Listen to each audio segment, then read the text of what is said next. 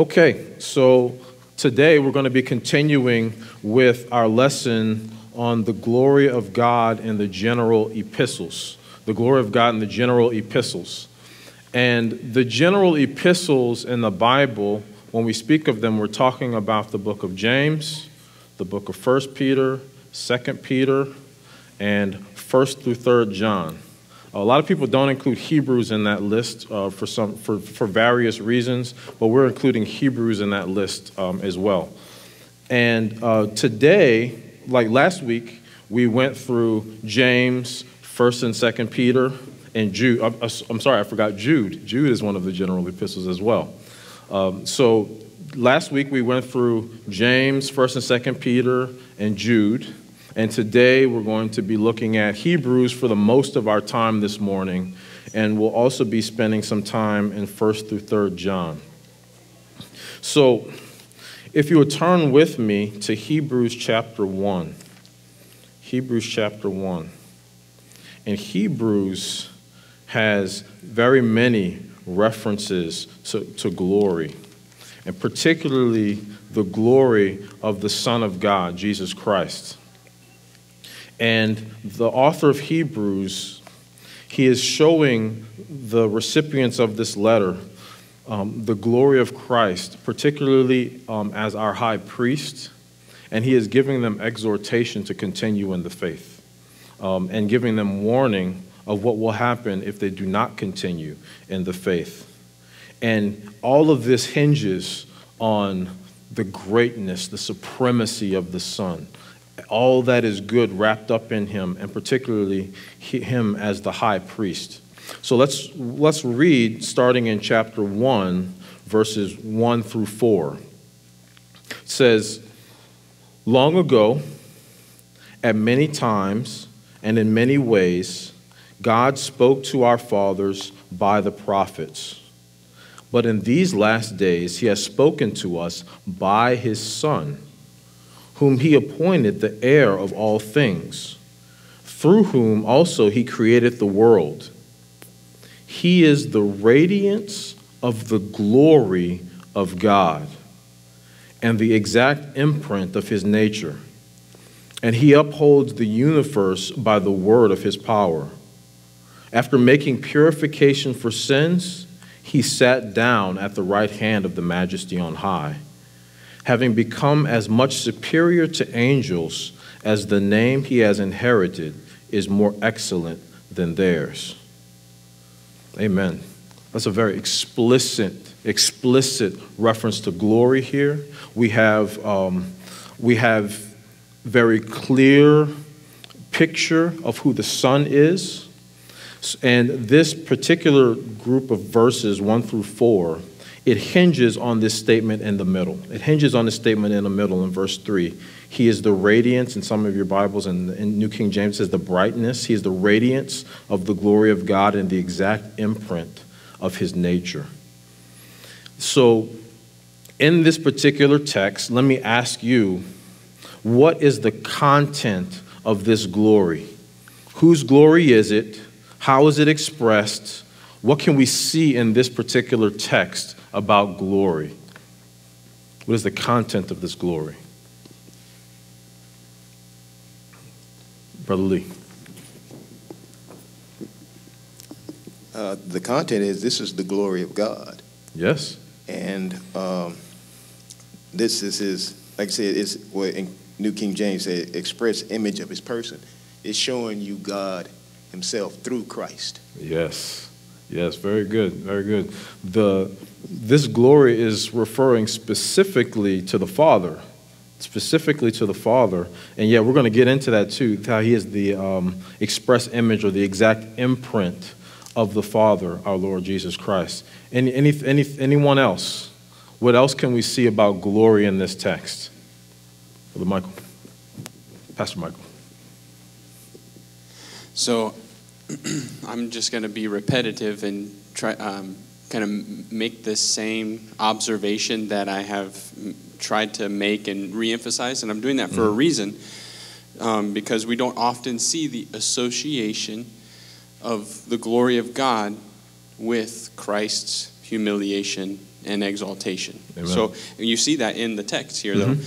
He is the radiance of the glory of God, the exact imprint of his nature, but you can't separate the person of Christ from the work of Christ, Amen. which is emphasized in verse 3 and verse 4. And so his humiliation is seen in these words, after making purification for sins. Amen. Right? So that emphasizes his humiliation, right? That state of condescension and suffering, incarnation. And then after that, after he made purification for sins, he sat down at the right hand of the majesty on high. Right? And that word of figure of speech, like sitting down at the right hand, is Christ taking the place of power and authority, which really speaks to his exaltation. So the association, again, we've seen throughout the Bible, is the association, in speaking of the person of Christ, is the glory of God, or glory associated with his humiliation and exaltation. Amen. Amen. Yeah, thank you, brother. And that purification, that humiliation, we see that in his role as high priest. And even that, what you mentioned about him sitting down, we're going to look at that too. How there's a double meaning here. We see how sitting down, that understanding of sitting down is important in his understanding as having finished the work as a high priest, and sitting down has meaning in the fact that he is king over all, and he sits right now in session as king in heaven at the right hand, at the supreme seat of glory and honor. So he was humbled and exalted, and that, yes, amen, contributes to his glory. Anyone else? Anyone else? There's a lot in this text. Miss Pam. I do have a question. Yeah, sure. I know when I've been researching or studying more into Matthew, and they talked about the Sermon of the Mount and how Jesus went up and he sat to preach, that was a sign of, what's the word, respect. That's what the preachers did then, where everybody else stood. Mm-hmm. Is that like the same thing when he sits at the right-hand side? Is that the same thing? You're talking about when he sat to teach, like in the Yes. synagogue? I don't know. There could be some connection. That, if there is, I don't know of. I know that was the pattern of, right now, right? I'm the one standing, and you guys are the ones sitting. If we were in a synagogue, and at the time that Jesus lived, the person teaching would be sitting, and those listening, it would be a standing room only. If you guys want to do that now, that's fine. I would be happy to do that. But yeah, in this particular case, his sitting, it shows us who he is and his role right now. There's a lot of significance in that. But I'm not saying that there isn't. I don't know in that case. Miss Betty.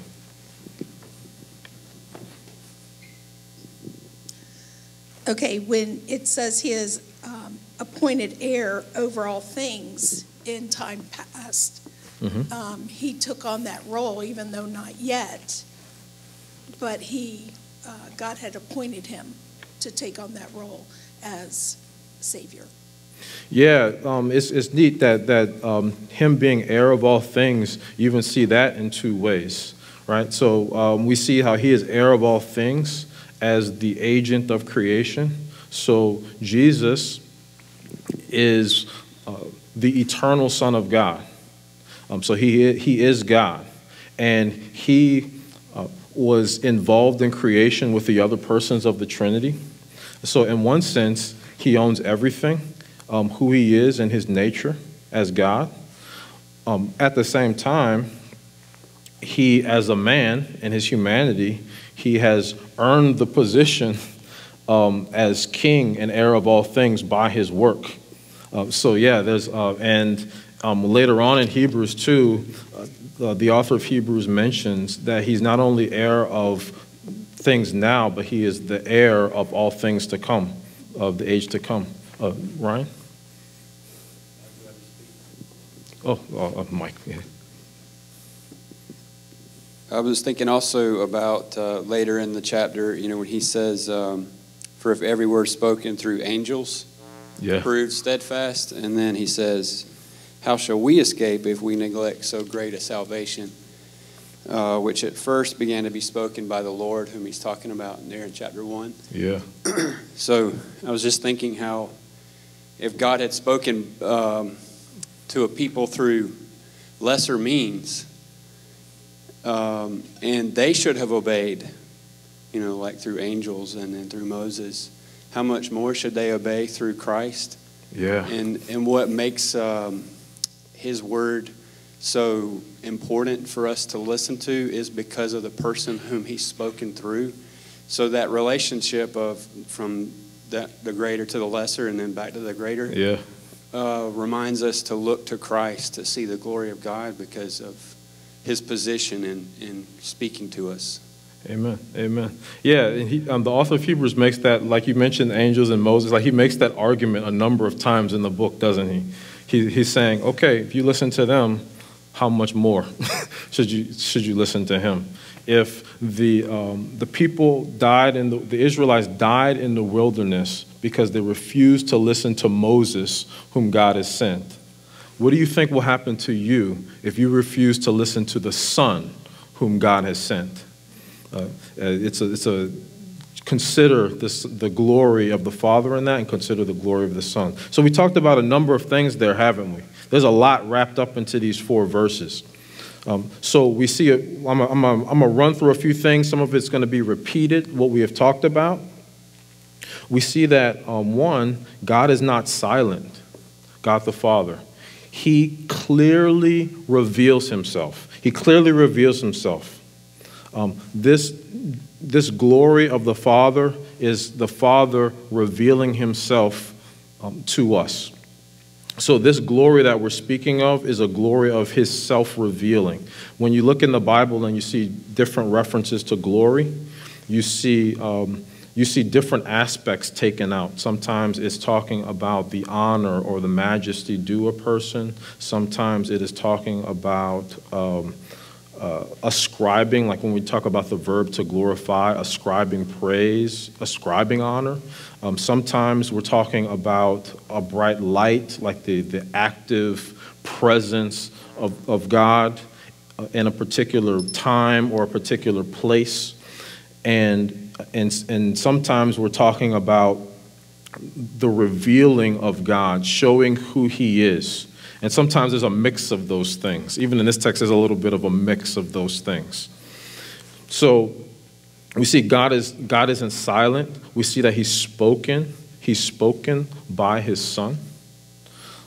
And in times past, he spoke through the prophets. But now all things, they culminate in his Son. This is the height of revelation, Jesus Christ. There's no better way for God the Father to speak to people. I would dare you to find a better way for the Father to reveal himself than to send someone who has the exact same substance as he does. So you think about how merciful that is for God to reveal himself in that way. And think about how foolish it is. Have you ever heard like atheists say things like, you know what, I believe in God if he'd show himself to me. I believe in God if he would do something amazing. And all you can respond is that a foolish generation would seek for a sign like that.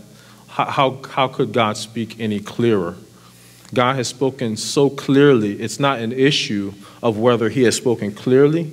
The issue is whether the person who has received the revelation has eyes to see, right? It's whether you're blind or deaf, not whether God has been clear. It's our sin that keeps us from understanding who God is. We see, like what Miss Betty mentioned, that Christ is the heir of all things. He mentioned, if you go back with me and you just keep your hand at Hebrews and go look at Psalm chapter 2. It's a little echo from Psalm chapter 2 here.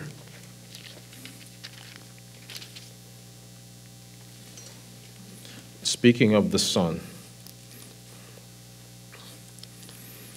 And look at verse 7. Starting at verse 7, it says, I will tell of the decree.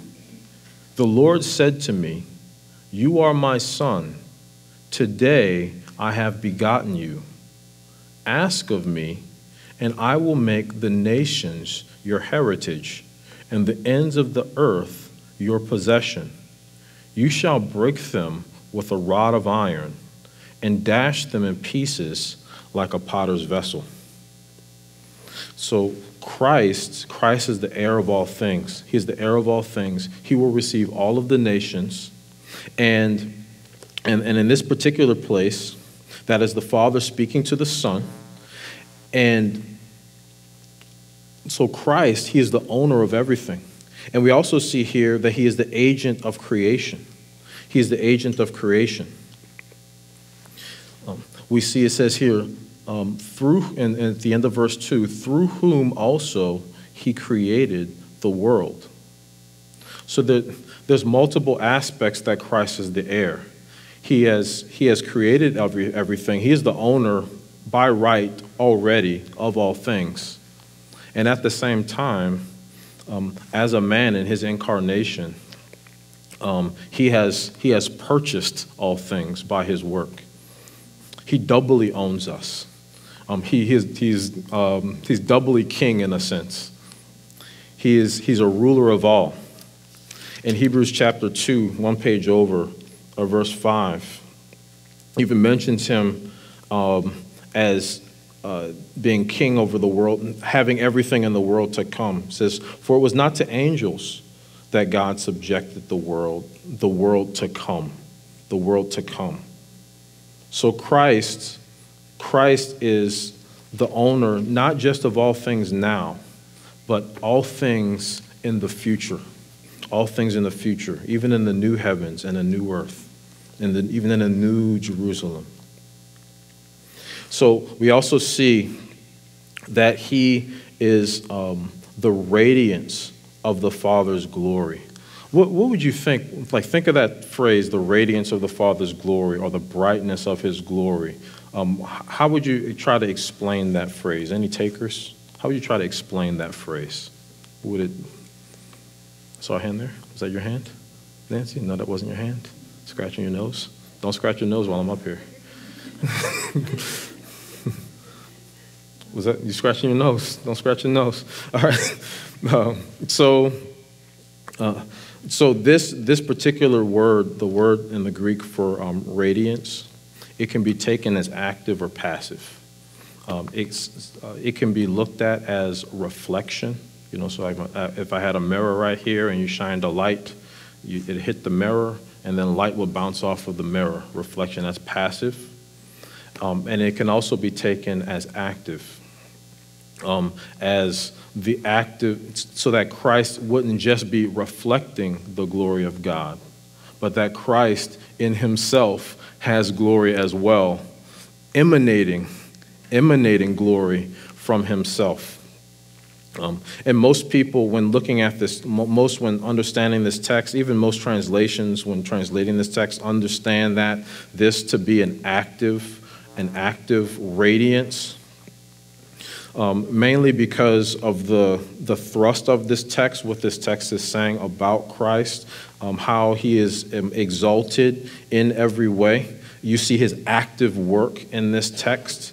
And I think that my personal view, I believe, would be that this is speaking clearly of him radiating glory, not just a passive reflection of God's glory. God's glory is active. Think of what we've been learning through our none-greater study, thinking of God being a pure act, thinking of it in that way. So we also see here that he is the exact imprint of the nature of the Father, the exact imprint of the nature of the Father. In the Son, you see the Father. That word here for imprint is the same word that they would use in Greek to speak of a coin being stamped. A coin being stamped with the face of the ruler. So if you were, let's say, I don't know who the Caesar was at this time, but let's say it was Julius Caesar, because that's the only one I can muster up in my mind at the moment. And you had a coin and you had Julius Caesar's face on it. Christ is the imprint of the Father, but not like a coin where it's kind of fake. He is the imprint of the Father in every way. In fact, you can't know the Father but through the Father's imprint. You can't know the Father but through Jesus Christ. Christ makes what is invisible in the Father visible to you. So he's identical in substance to the Father. All that the Father is in substance, Christ is. And he's perfectly positioned to reveal the Father, especially in his incarnation. Especially in his incarnation. He's perfectly positioned because he's one with the Father. He's one with the Father. He's the second person of the Trinity, sharing a substance with the Father. And then on top of that, he humbled himself to the earth, becoming a man in the incarnation. So how better could you show the Father to human beings than for the Father to reveal himself through the Lord Jesus Christ? How beautiful is that? And think of the love and care and goodness that you see in this from the Father in the Son. When in the Council of Nicaea, when you had Athanasius, you had Arius, and they were arguing over the deity of Christ, his position as the second person of the Trinity centuries ago. And there's this funny story about St. Nicholas, the guy who we tend to think of as Santa Claus. He was at the Council of Nicaea.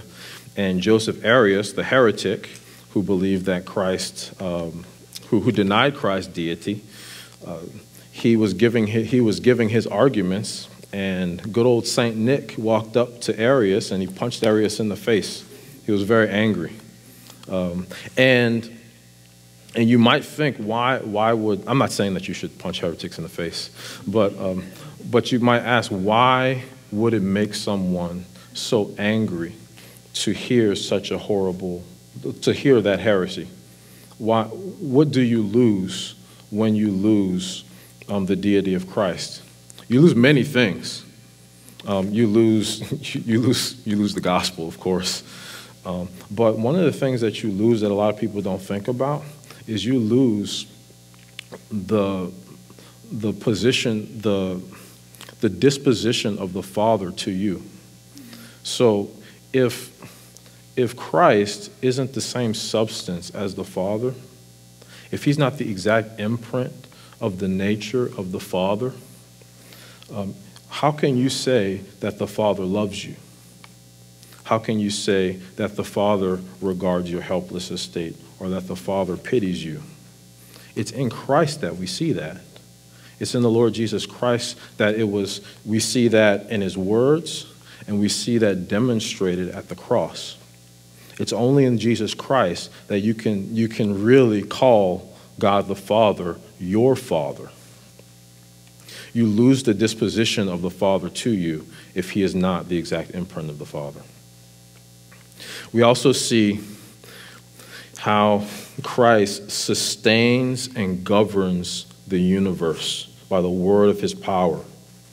He's not like the God of the deist. A deist believes that God has created the world, he's kind of set it in order, and then he just lets it spin and he walks away. But that's not the way that God really operates, that Christ really operates. He actively governs the world. He actively sustains the world, and he upholds it by his power. We see what Pastor Michael mentioned, this understanding of him making purification for sins. That is the work of the high priest to make purification for sins. And he did this in a tent, as it says in the book of Hebrews, not made with hands. This is the heavenly temple. He did this in a tent not made with hands. And then it says here that he sat down at the right hand of the majesty on high. And one thing, turn with me to Hebrews chapter 10.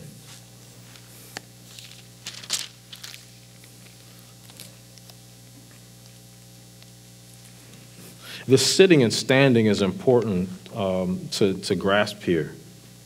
Hebrews chapter 10, verse 11 says, "And every priest stands daily at his service, offering repeatedly the same sacrifices, which can never take away sins.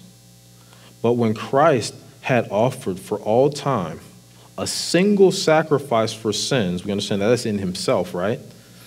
He sat down at the right hand of God, waiting from that time until his enemies should be made a footstool for his feet. For by a single offering, he has perfected for all time those who are being sanctified. So you see this standing and sitting here, right? You see the Old Testament priests, they stood daily, offering repeatedly the same sacrifices. They offered repeatedly a sacrifice because their sacrifice was ceremonial. It wasn't, their sacrifice couldn't finally atone for sin. But Christ, he offered his sacrifice, the sacrifice of himself, he being the perfect, unblemished Lamb of God, and he sits down. He sits down because his work is finished. Those priests had to stand, and they continued to stand. They stand up, they go home, they come back standing. Christ stands up, offers one sacrifice, sits down. He finished his work. He finished his work. And you see his glory here and his humility to offer himself. But you also see in his sitting, he is also exalted. He is also exalted because he doesn't just sit down on a regular chair and say that he's finished. He sits down on a throne at the right hand of the majesty on high. And he's become as much superior to angels at the time. As much superior to angels. So he sits as king. He sits as king. And this throne is a special throne. It's a very special throne. Turn with me, keep another hand in Hebrews. I know we're flipping a lot. Turn with me to Revelation chapter 3.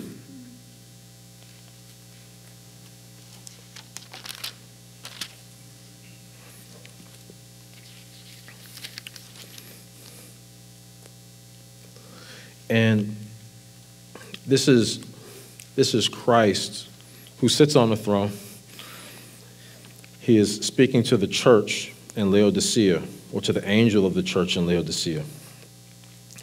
In verse 20 it says, "Behold, I stand at the door and knock. If anyone hears my voice and opens the door, I will come into him and eat with him and he with me." And look at this closely. The one who conquers, or I think in New King James says overcomes, right? I will grant him to sit with me on my throne, as I also conquered and sat down with my Father on his throne.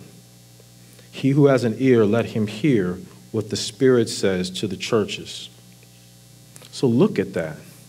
So Christ sits at the right hand of God on the same throne as the Father. But where will those who overcome be? The same throne. Christ's throne, which is the Father's throne. What a blessed thing. Amen? Now consider.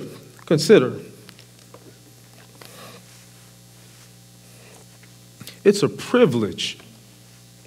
It's a privilege at all to go to heaven and to have your sins forgiven. But how much more a privilege that you will be given a seat of honor in heaven, a seat where you never, ever belonged. That's a privilege. If you're a Christian, you will sit and reign with Christ. He will share his throne with you as the Father shares his throne with him. So you see here, notice we mentioned in the beginning, right, that this is the Father's glory we're talking about. This specific reference to glory, excuse me, I'm messing something up here. In verse 3 is the radiance of the glory of the Father. But who have we been talking the most about as we've been talking about this glory of the Father? The Lord Jesus Christ. You see how those two persons of the Trinity share glory. You see that. And you see how the glory is displayed. The glory of the Son is the glory of the Father. And the glory of the Father is shown in the Son. And we see that in multiple ways. We see that in the way that the Father reveals himself through the Son. He has spoken through his Son. We see that in the fact that he is the agent of creation. He's the heir of all things. We see that in his position and title as king. We see that in the fact that he is in his substance, who he is as deity, the exact imprint of the nature of the Father. We see that in his continual governance of the universe, both now in this world and the world to come. We also see that in his position as high priest, in his suffering, giving up himself, and having not just suffered, but finished the work. And we also see that in his exaltation. He rose again, he ascended, and he is seated as king. And we receive a benefit being in him. So consider how you should respond to that glory. Like, wouldn't that inform your worship to the Father, inform your worship to the Son? Isn't that enough truth to make you want to put away that sin that you have been indulging? That benefit of knowing that all those who overcome will sit on that same throne that Christ sits on. How should that affect your Monday? Not just your Sunday, but your Monday, your Tuesday, your Wednesday. The way you get up, go to work, what you say at work, how you act at work, what you say at home, how you act at home, right? This is an all-encompassing thing, right? These 4 verses in Hebrews are setting the stage for the author of Hebrews' argument to tell these Hebrews to continue in the faith. This is a type of truth that can make you endure suffering. That can make you say, you know what? I'm not going to quit. I'm not going to stop following Christ, regardless of the persecution, regardless of the trial, because look at how supreme the Son is. So you see his glory, but you have a responsibility to act on his glory, much like what Ryan said before. Let's look a little bit further in the book of Hebrews. Let's look at Hebrews. I'm going to skip to Hebrews chapter 3.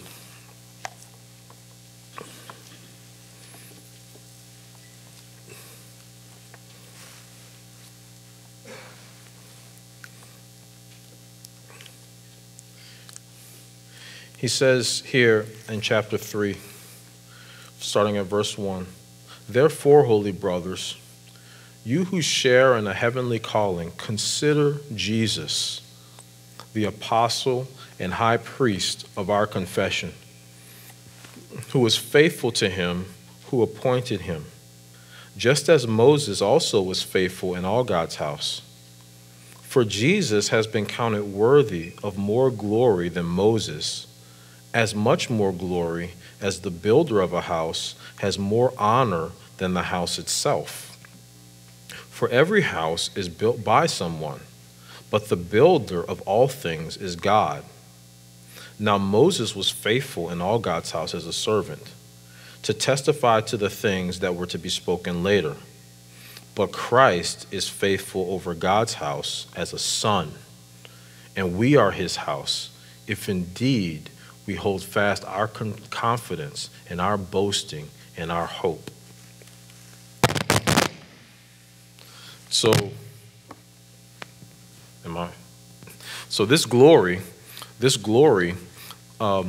can someone tell me what is this glory here referring to? There's a little comparison here that's going on, isn't there? What is this glory in this passage referring to? Any takers?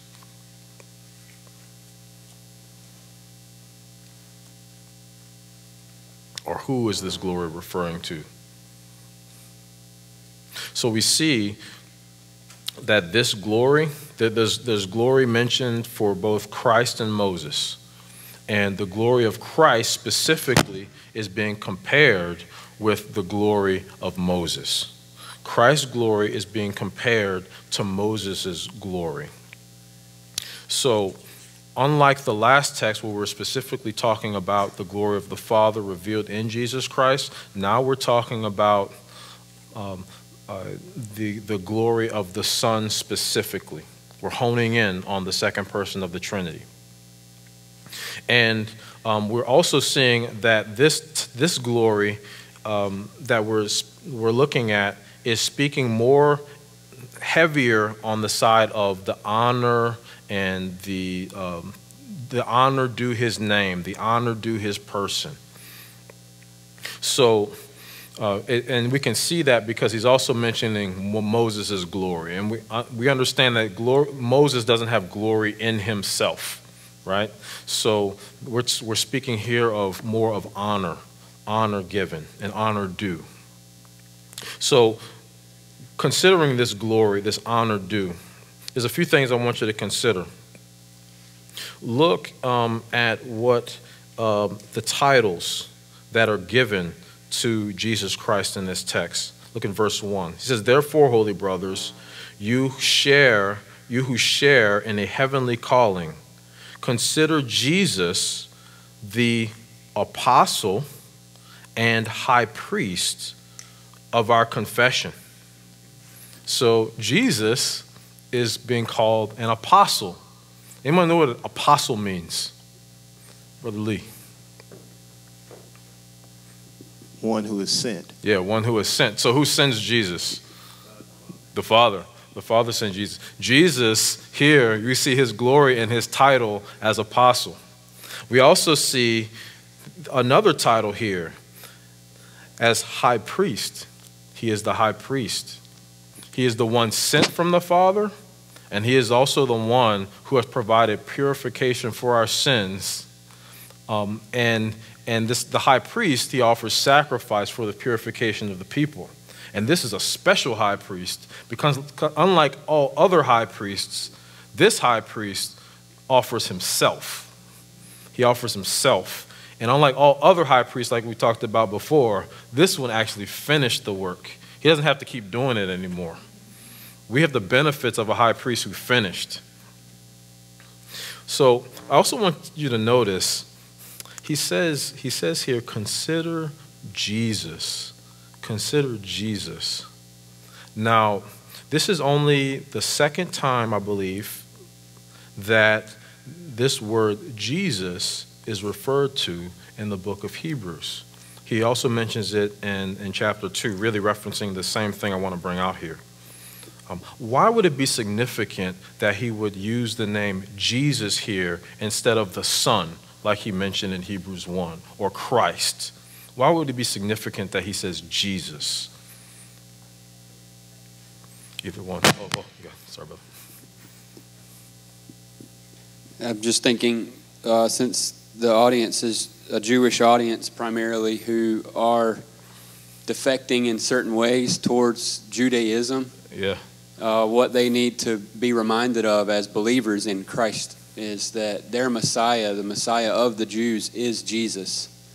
So Yes. to turn back to Judaism at this point, which is denying their own Messiah, is foolishness. Yeah. So it's reminding them to turn back to Christ just by identifying their Messiah again as the person Jesus. Amen. Amen. Thank you, brother. And Pastor Michael, you had one too.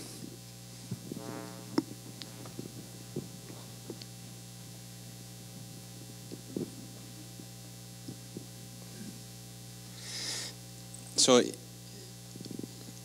he's been counted worthy of more glory than Moses. So there's a contrast that's going on in between Jesus and Moses, particularly as mediators of two different covenants, right? Men. Yeah. Mediators who are men of two different covenants in respect to those who were in covenant, and so I think the significance of him referring to Jesus is to set him in that context properly, yes. right? As to even the appointment. He was faithful. Jesus, who was faithful to him who appointed him, that appointment has to do with the covenant of redemption.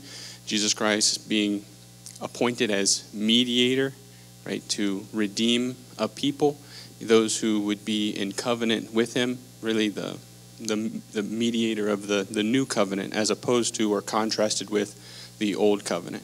Yeah, yeah. And both are right. Amen. Like his position as the mediator of the covenant, him as a Jew, him as a man, Jesus brings all of that out. It's him using even his name, the emotional effect of that, understand it becomes personal at that point. Think through, too, how... lost my thought for a second. So he as a man he is being shown to us, Jesus.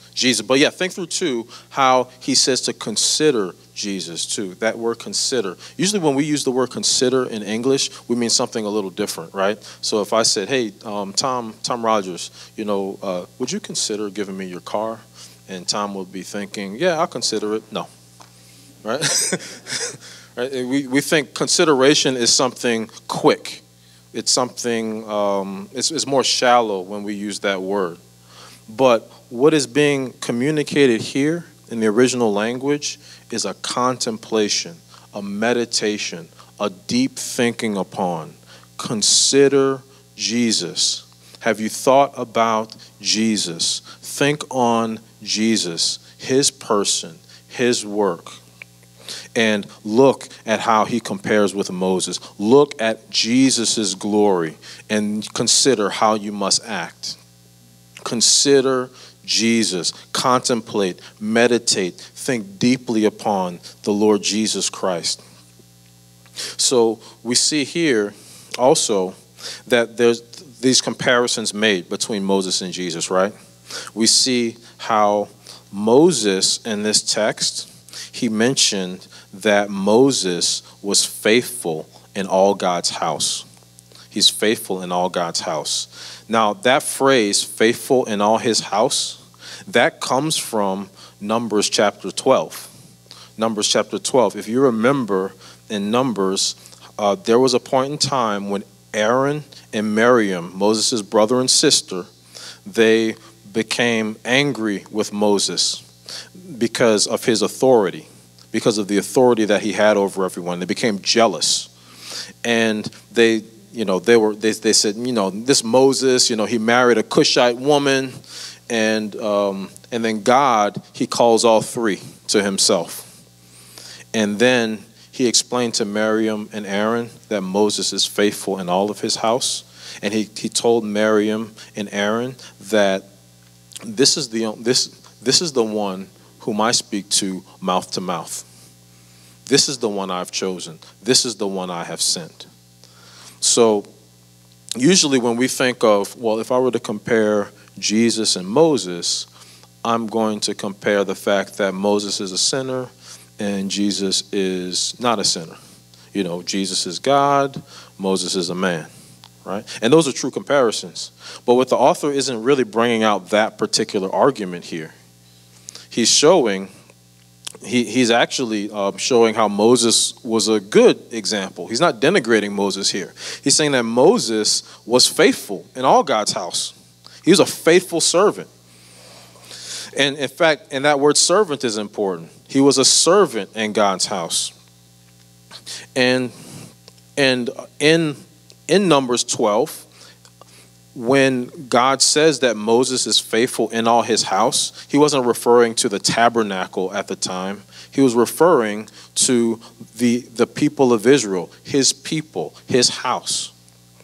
So Moses was faithful in all God's house. Moses was faithful as a servant. And the house was God's people, the Israelites. But now the author tells us of Jesus too.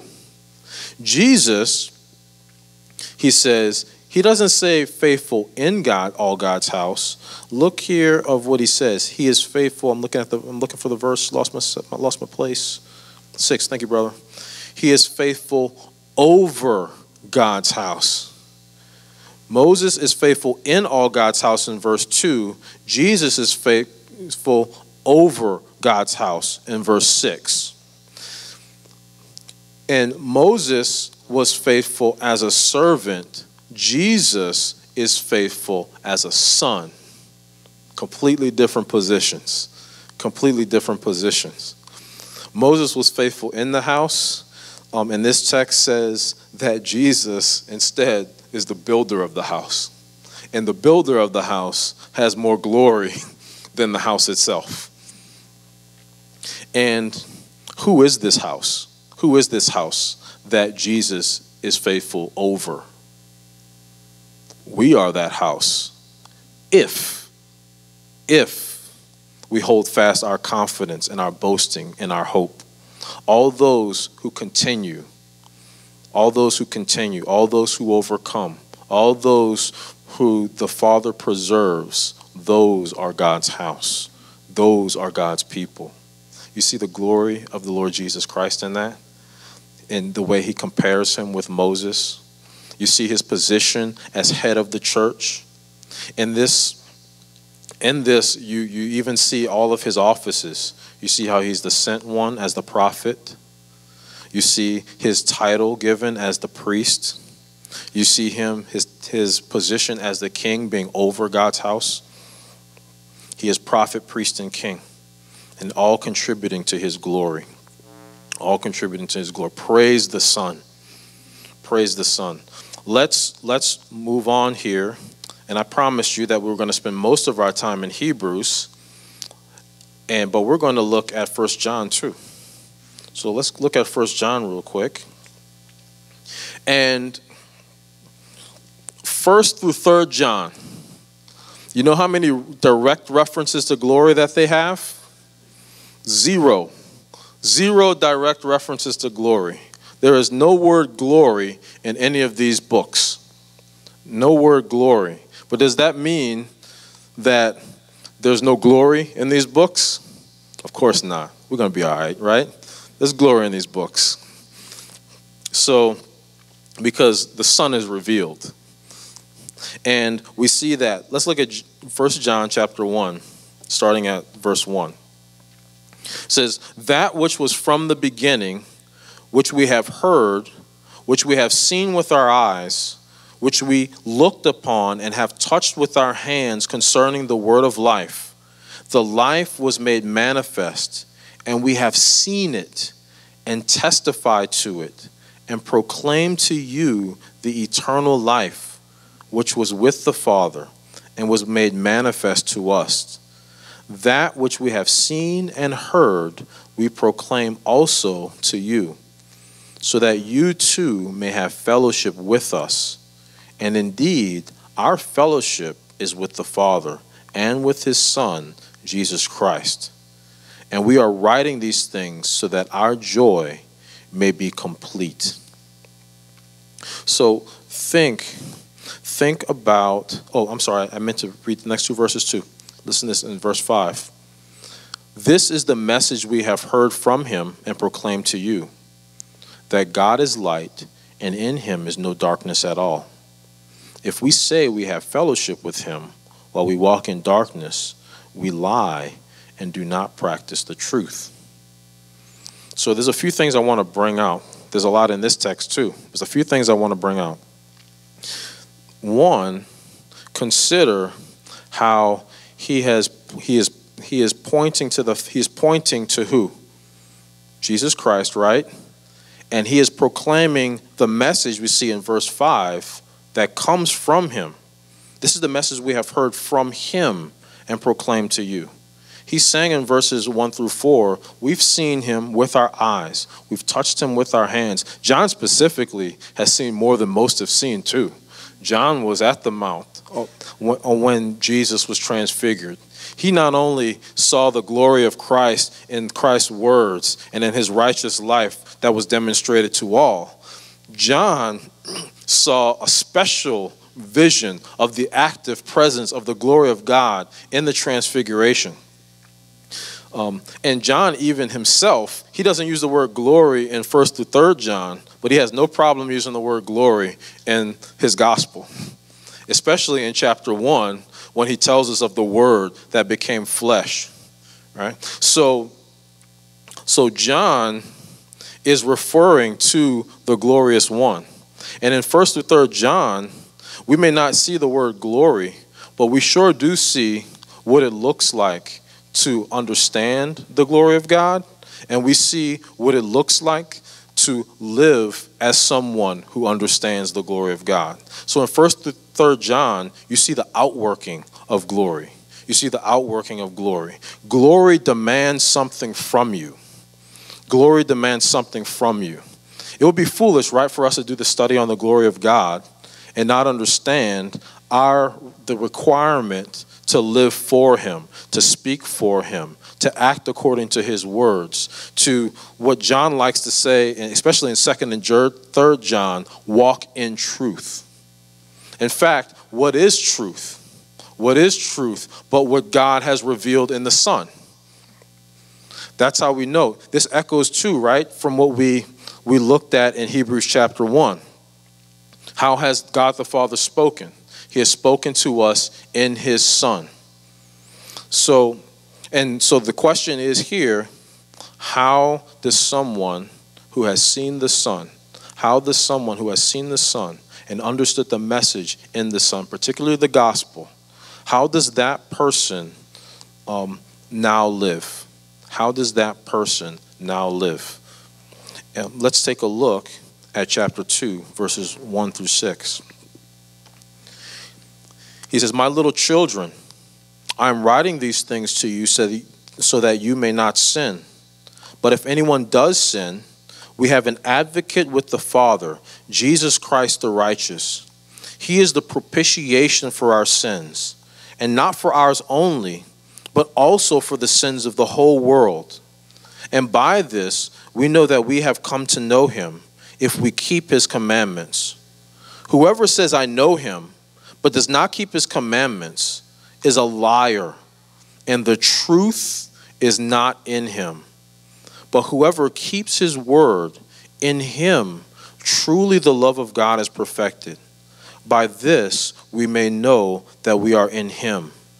Whoever says he abides in him ought to walk in the same way in which he walked." If you understand the glorious one, you will walk and live like the glorious one.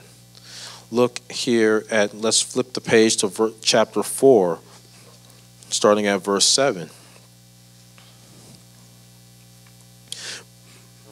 "Beloved, let us love one another, for love is from God, and whoever loves has been born of God and knows God. Anyone who does not love does not know God, because God is love." You see, those who understand the glorious one love not just the glorious one, but they love the glorious one's people. They love the glorious one's people. They walk in truth and they love the glorious one's people. Turn with me to 2nd John. Yes, bro. Yeah, please do. Please do. It's all good, bro. It's all good. I just wanted to make a comment because I wasn't going to because you left 1 John chapter 1. Yeah. But in thinking of the glory of God and our study of the glory of God, a couple of things always come to my mind concerning the glory of God. And that is manifestation, right? The glory of God is God's self-revelation, or a manifestation of his own character. It's also characterized by a bright, shining light. So in First John, First John chapter 1 verses 1 to 6, the life was made manifest, right? And then he refers to God being one who is light. And in him there is no darkness at all. The reason why I bring that up is because here in chapter 4, where you were reading, is that the love of God has been made manifest. You know, like, so you have now, speaking of like glory in 1 John, the word glory is not there, right? Doxa is not there, but it's filled with glory. Amen. Yeah, his self-revelation. Praise God. Thank you, brother. That's very helpful.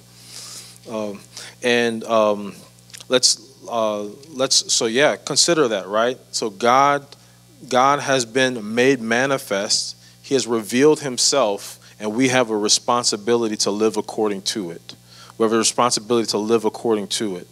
Now let's look at 2 John verse 1.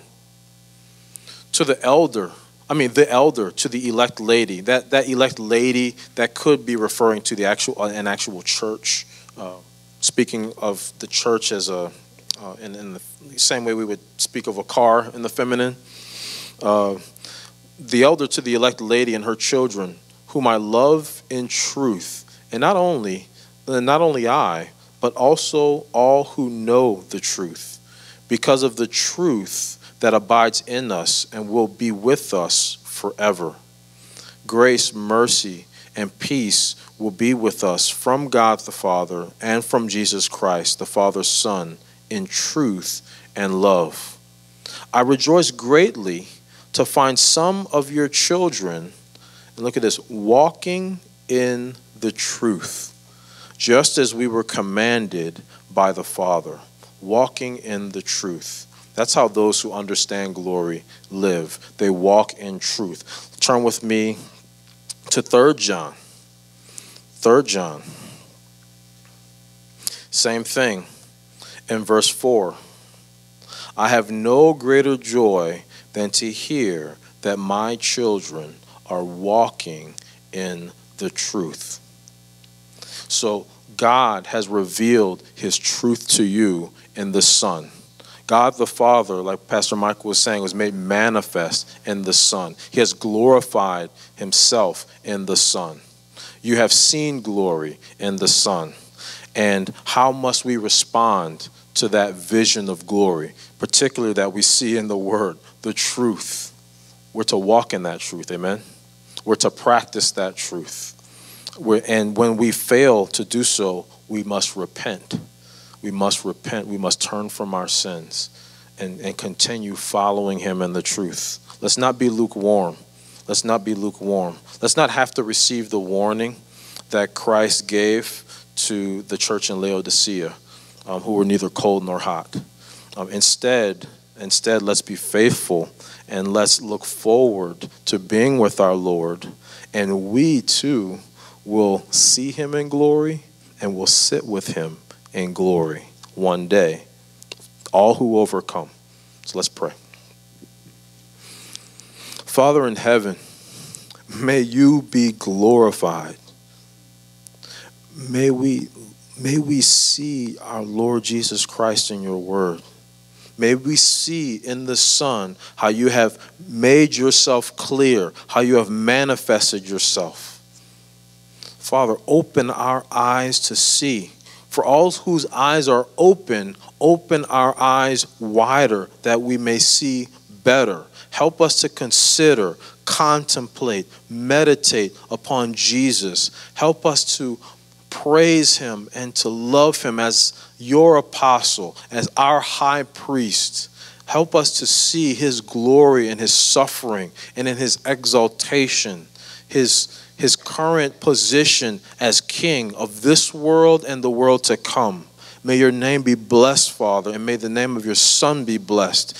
And may our blessing from our lips be true with our actions, with our words, with our preaching of the gospel, with the the faithfulness to you in our homes, in our worship together corporately as a church.